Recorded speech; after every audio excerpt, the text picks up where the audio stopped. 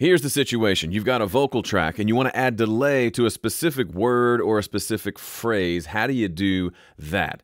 I'm going to show you 3 ways to do that in Studio One, starting with my least favorite, working my way up to my most favorite. Here's a drum loop. Here's a vocal track. I wanna delay. Now let's assume we want to take the last word of this phrase and add delay just to that word. The word, of course, is delay, which is appropriate. Let me just separate this so we can keep it visually separate. If you select it like this and double click, it'll create a new event. Right click, we can change this to, I don't know, red. So we're going to delay that red section. All right, you don't have to separate it like this. I'm just doing it so you can see which section we're talking about. So what are the 3 different ways that we can add delay here? One of the simplest ones, but the one I almost never use, is to separate the region like I've done here. So separate it into its own little event. You can do that like I just showed you, or you can use like the slicer tool to slice it up and just select the one section you want, okay? And then press F4. This opens up the inspector window, and then you're going to want to scroll down or look down in this bottom corner, and if you can't see it, if it's hidden like this, you're going to want to drag this up, and you'll see this is the name of the event that you have selected, and this is something called event effects. We're going to enable event effects on this specific piece of audio, on this specific event. So it is an event to which we're going to add an effect. And so now we could press F7, open up our effects over here, and we could drag this analog delay into this section here under event effects. Or we could just pick it from the drop down here. We could type in analog. And there it is, okay? So now we have this delay plugin showing up here, just like it shows up in the plugin list, but you'll notice it's not on the track. The track just has an EQ on it. It doesn't have, there's no delay on the whole track. This delay is only on that specific chunk of audio. And the settings look something like this. It is a, let's make it a 1/4 note delay. And let's see if it worked. So we'll just rewind a couple of measures and see.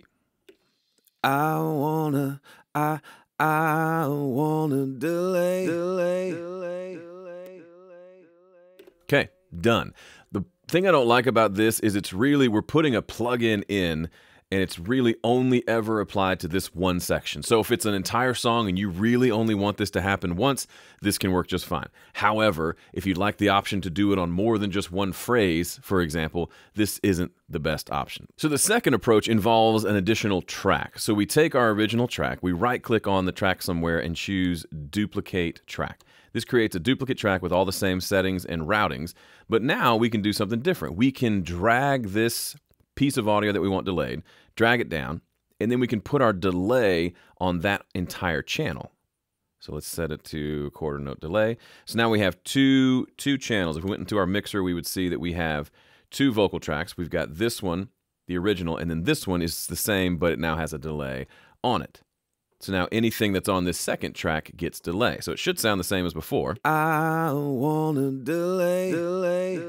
Right? Advantages of this, we can EQ and compress and do whatever we want on this delayed track to make it sound however we want without affecting the original. We can also go in and take different sections if we want to have different words also added to this delay bus. It's not really a bus. I wanna delay.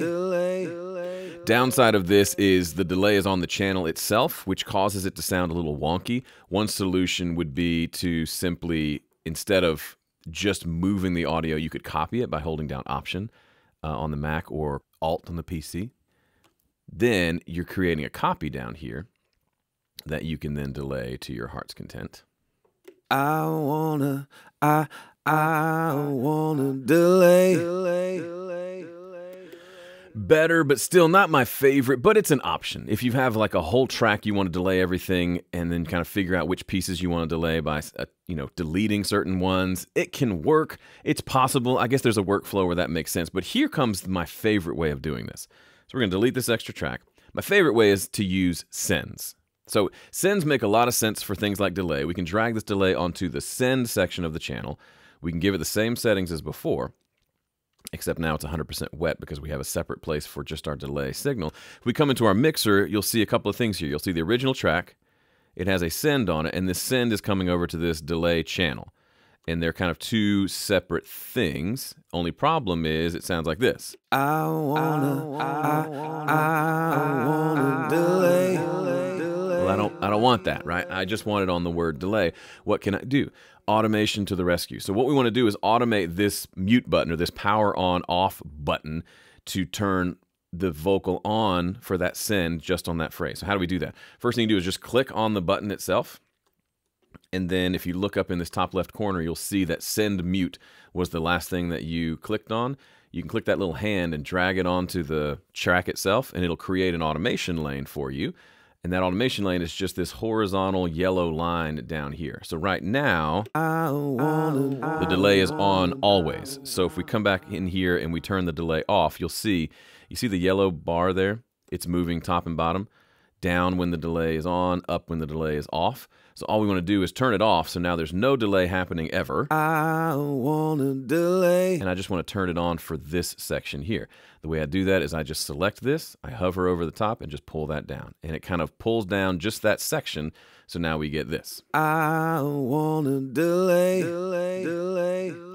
This is my favorite version because now we're not messing with the original audio at all. We're not moving or copying anything around. It can stay pristine and untouched. We can do whatever we want to it, but we're now sending a copy of that off to somewhere else. And if I want to have it on multiple phrases, like I want it here, I just select it and change that automation. And now it's there. This is my favorite way to do. You can do this for reverb, obviously, but it also works if you want to throw a big delay, obviously, but it also works if you want to throw a big reverb on something or any other effect. You can have it set up on a send, and you're just saying, send now. Okay, stop sending. Send now. Okay, stop sending.